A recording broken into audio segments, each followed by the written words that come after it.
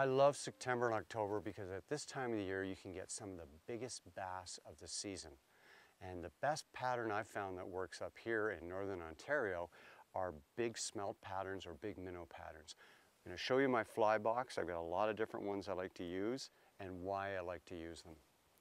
Probably the number one fly I like to cast this time of year because it's light, easy, and super effective is this fly, the Murdich minnow. It's about 4.5 to 5 inches long, very lightweight, lots of synthetic materials, and what's unique to it, it's got a rattle inside. And so it just gives off noise, it's got lots of shimmer, it's the right silhouette, and you throw this with an intermediate line or a sink tip, and the smallmouth just hammer this thing. So this is a great pattern. Next pattern I like to use is the BK Baitfish. Really effective fly. You got this paddle tail back here that works. It's the right silhouette, but a red here that imitates the gills. But again, a very effective pattern on certain fly lines, getting down to 5 to 15 feet.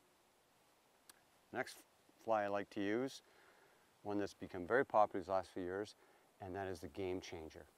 Now this fly I find is a little bit heavy. I like to use a 7 weight instead of a 6 weight to cast it because it does absorb a bit of water, and with the metal body on the inside that makes it that the tail wiggles. But it's so effective. You give it a strip and it does that little wiggle, and then I find the bass will hit on the paws. Really, really effective.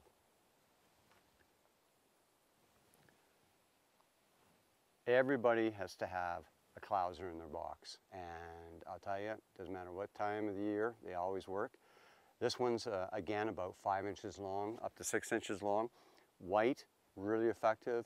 White and chartreuse and white and tan up here in Northern Ontario. I think it just has that right silhouette to look like a smelt, and of course with the barbell eyes, it helps you to give it almost a jigging motion when you're stripping it in, because it's starting to dive like it's trying to get away, and the bass will hit it on its descent.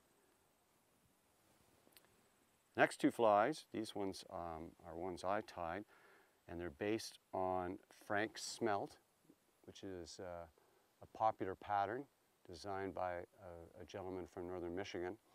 I'm using craft fur for the body here. This really undulates in the water beautifully when you're giving it little pulls, and again I find you give it a strip or two and on the paws the bass will hit. And this just beautifully moves underwater, this craft fur. Tan and white, and this one doesn't have a weighted head. This one does. This has got a fish skull head. And chartreuse, really, really effective. This one's great because if I'm trying to get it deep, sometimes the smallmouth, when they're busting on the smelt, they're down at 10, 12, 15 feet. I use an intermediate line or that sink tip to get it down, but this helps it get down there quicker. Really, really effective, and again, the craft fur being utilized here to get it to move and have a lifelike appearance. So in my fly box, I got lots of different patterns, but I would say these 6 in different color patterns work really well. Number one, undoubtedly, Murdich minnow. Hi, I'm Tom Rosenbauer. For videos like the one you just saw and more, subscribe to our channel. You don't want to miss our weekly uploads of educational videos, exciting trips, and much more.